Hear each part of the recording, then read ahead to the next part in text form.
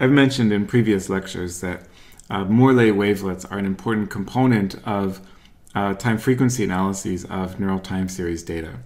In this lecture, I'm going to tell you a little bit more about Morlet wavelets, what they look like, how to create them in MATLAB, and what their frequency characteristics are.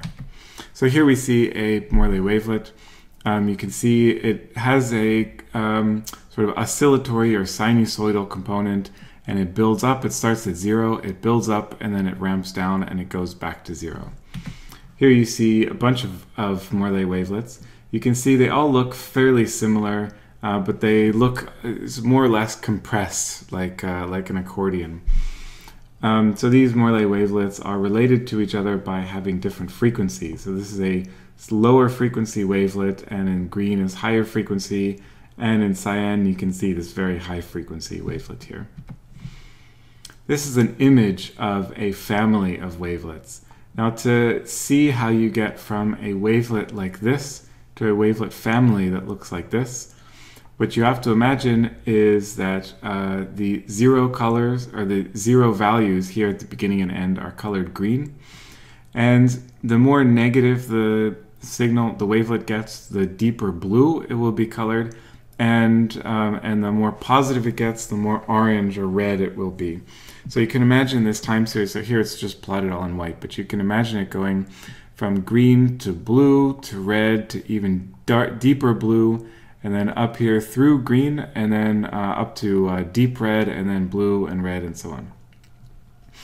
Now, once you see that pattern of colors, you can imagine kind of twisting this or rotating this sine wave so it goes into the screen, into the page, and then you could slide that wavelet in, which now looks like a line, slide that into one row in this image.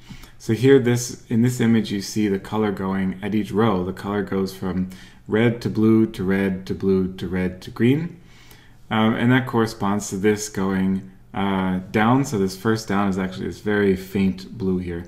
And then up, this corresponds to red, and then blue, or negative, corresponds to blue here, and so on. I think you get the idea.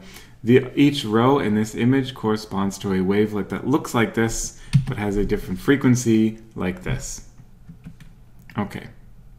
This is an important concept here, going from lines going up and down to rows in an image that are being colored. Because when we do time frequency analyses, we're going to plot the results in exactly the same way, using exactly the same idea that we have, for example, time frequency power at different frequencies going up and down, and we'll plot it in an image where we don't see it going up and down per se, but we see it going kind of, well, up or down on the color scale. Okay, so how do we create a Morlet wavelet? It's very simple. We start with a pure sine wave. We take a Gaussian, and we multiply them point by point. So you might be thinking a little bit like a dot product, except with a dot product we would sum all these values together, but we don't want to sum. We just pointwise multiply the Gaussian by the sine wave, and that gives us our Morlet wavelet. Very often I will just use the term wavelet without specifying that it's a Morlet wavelet. There are many, many types of wavelets. You can invent your own wavelets. To create a wavelet, it just has to be a time series that starts at 0 and ends at 0, and has to integrate to 0. So the sum of all these points has to be 0. So there have to be as many or as strong positive points as there are negative points, and then you have a wavelet.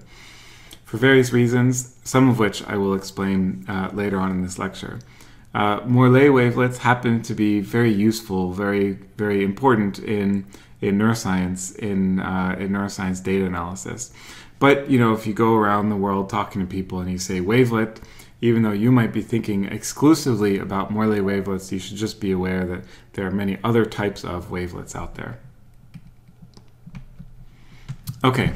So now we know the math for a sine wave and the MATLAB implementation. It's sine 2 pi ft. We know the MATLAB implementation of a Gaussian, that's e to the minus t squared over 2s squared.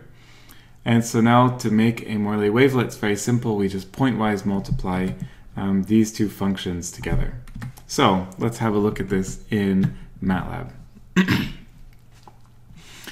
Here you can see I'm defining a sampling rate to be kilohertz, and we define a vector of time from which we will create the wavelet. Now, I mentioned in the last lecture on convolution that it's ideal to have your convolution kernel, which in this case is the wavelet, have an odd number of points. And the way to implement that is always by defining your time vector for wavelets to go from minus something to plus that same thing, of course in units of relative to the sampling rate, and this will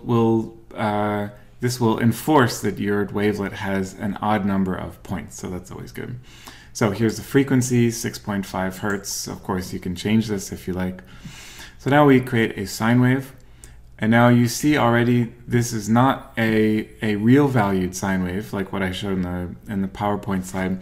This is a complex sine wave. So we have the 2 pi ft part, so that part you should see and recognize that this is a sine wave, and then we have the Euler's part, so this is e to the I something, so e to the I k. And we discussed in the Fourier transform why we need to have complex sine waves that allows us to extract power and phase. I'm going to talk more about this in a few lectures. But for now, yeah, so here we have a complex sine wave. Here is where we create our Gaussian window. We have e to the minus t squared over 2s squared. And s here I defined by this number 7 divided by 2 pi f. So this division by 2 pi f, this is just a scalar. This is not anything terribly interesting. That just helps us define the Gaussian to be frequency band specific. And this number 7, this is an actual parameter. In papers or in talks, you will often hear people talk about the parameters of their wavelets in terms of the number of cycles. And when someone says the number of cycles of a wavelet, they're referring to exactly this parameter here. So for the next several lectures, we're going to just ignore this parameter. This is an important parameter. It has non-trivial effects on what you can get out of the results, what you can see in the results of your analyses. But for now, just for simplicity, we are going to just ignore this, and 7 is okay. All right. If you try to run this cell prematurely, you will get an error. Of course you get an error because line 18 is missing. And so what I encourage you to do now is pause the video and create a Morlet wavelet based on the information that we've already computed so far in this cell. So to create a Morlet wavelet, we multiply a sine wave by a Gaussian. So the solution to line 18 is actually very straightforward. We take the sine wave and we do element-wise multiplication with the Gaussian, and then it works. So now we can see, if we look at figure 1, here's the real part of the sine wave. So this looks like what you would expect. Here's the imaginary part of the sine wave. It looks a little bit wobbly. And that's really just because there's a phase offset of quarter cycle of 90 degrees between the imaginary part, which is the sine wave part, and the real part, which is the cosine part. So these are the two components of a complex Morlet wavelet. In a few lectures from now, we will discuss or we will review why you need to have this wavelet be complex and how to extract information out of that wavelet. So here we see the complex Morlet wavelet in its three-dimensional glory. So we have the time axis and the real axis and the imaginary axis.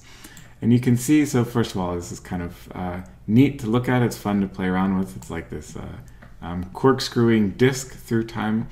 You can see if you line up the plot so you project through the, let's see, I wanted to do it this way, through the imaginary axis. So now you just have the time axis and the real axis.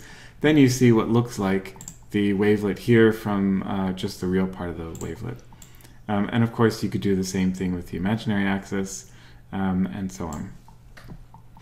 So if you like now, I encourage you to play around with some of these parameters to get a sense of what that's going to do to the wavelet. So you can change the frequency, for example, and now I set it to 16 Hertz. You can see it goes faster. You can, although we're not really talking about the implications of this parameter, the number of cycles, you can change it to see what the effect is on the wavelet. So we can set it to 2, and you can see now the wavelets are very narrow. It's really just, well, 2 cycles. Or you can set this to, let's say, 20, and now you can see the wavelets are much, much wider. It goes from really, over 2 seconds, maybe 2.5 seconds of non-zero periods of the wavelet, and it also looks pretty neat from this view. Okay, so I encourage you to play around with this a bit more.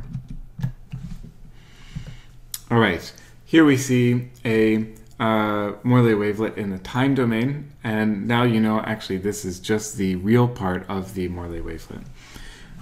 What does a Morlet wavelet look like in the frequency domain? Probably you've already guessed that it looks like a Gaussian in the frequency domain. And the peak of the Gaussian in the frequency domain corresponds to the frequency of the sine wave that was used to create the wavelet.